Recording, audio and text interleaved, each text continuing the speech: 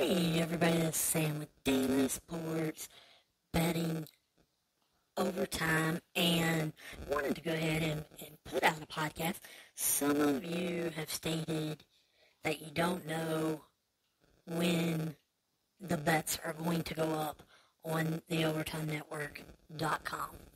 And so you check it every once in a while, and sometimes you forget to check it, and you're not getting the bets the way you want to. And some of you wrote in yesterday about that, and I said, I really need to go ahead and just do daily podcasts and just not worry about it. That's why we call it the Daily Sports Betting Overtime Podcast. And I have been writing a lot more and doing some other things for some other sites, and I realized that I need to start doing podcasts regularly on the different bets. So I didn't get around to it yesterday. I just need to get in the habit when I enter my bets into the different online sports books and type up, the articles, then just do a podcast. Or if I'm going to wait and do the article later, then I need to just go ahead and do the podcast then. So yesterday, Saturday, 7-15 on soccer bets, 5-0 on PGA Golf Tour head-to-head bets, 3-5 on the basketball tournament, 16-8 and 2 pushes on baseball. So that's kind of where we stood. Yesterday, we were 41, 28 losses, 2 ties for 58%. The soccer bets are the ones that I kind of keep pounding you guys on, not to get you involved in soccer, but to get you guys into kind of plus money. Since March, since the beginning of the month, I'm 86 and 82 on soccer bets. And so that is, where I'm pushing you guys, because even though I'm 86 and 82, I'm up, I don't have it in front of me, 3 or 4 units, I think, in soccer because of plus money. Plus money in soccer can help you revive yourself or to keep your bankroll going when you're losing and on a cold streak in some other sports. So that's the reason why I try to encourage you guys that.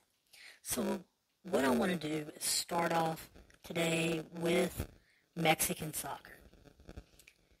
Told you guys I'm learning Mexican soccer. As many of you saw, I think it was Thursday or Friday, I was 1-3 in Mexican soccer. And really went back, redid some numbers on teams, and on Friday I was 3-1, and then, like I said yesterday, on Mexican soccer, I was 3-1 also. So it's the MLS bets right now that I'm in the process of making sure numbers are matching my eye test. So in Mexican soccer, 8 o'clock tonight, Sunday night, Pachua versus Pumas Unam. It's all capitals, UNAM. Puma, Unam, that's what you're looking for on the online sports books. It's the only Mexican soccer game tonight. I'm taking Pachua. I got them on the money line at -135, and then I'm going to go over 2.5 at -115. The Pumas team, I've only seen play, I think, once. I wasn't impressed with them. Their record, not real impressive. So that's why I'm going with Pachua. So if you guys want to fade me on this, I totally understand. Or if you don't want to play it at all. MLS Soccer tonight. We had the big slate yesterday with only 4 bets, I think, in Mexican soccer. Then you saw 28 different bets in MLS Soccer yesterday. So today we've only got 2 matches, 4 bets, and at 8 o'clock you've got both teams plus money. So at 8 o'clock you've got Austin FC, which I'm taking on the money line at plus 125 against the New York Red Bulls. Guys, I know the Red Bulls, beginning of the season, pretty tough, or at least looked pretty tough. However, this Austin FC team seems to be clicking at kind of the right time. I think with Austin FC playing well in Austin with that heat wave that has been coming on is also going to make a difference. So taking Austin FC, going over 2.5 goals at minus 125. Guys, they're MLS teams that just flat out score. And there are certain games that you know are going to score because they're against 2 higher offenses. I think this is a 2-1 game. Nothing like the next game. The next game is at 9:30. It's the Galaxy, the LA Galaxy against Atlanta FC. And I'm going with the Galaxy like I normally do. They're on the money line. They're minus 130. And in this game, Galaxy, high-powered scoring team.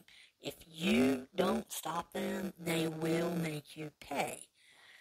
I think Atlanta, first part of the game, I think they are going to stop them. I question Atlanta's depth, though. I think this is going to be 3-2, 4-1, somewhere around there. And so I'm going over 3.5 goals at plus 140. Yes, you heard me right. Yes, most soccer is the 2.5 goal mark. They've pumped this one up to 3.5.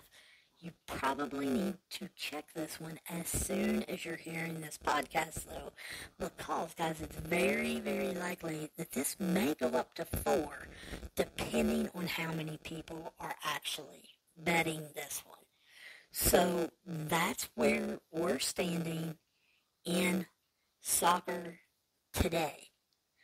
So make sure that you are looking forward to soccer episodes coming up. Always check the header of each episode. It will tell you what sports we're going for. So this is just your real quick hockey episode, or excuse me, soccer episode, and I will see you down the road.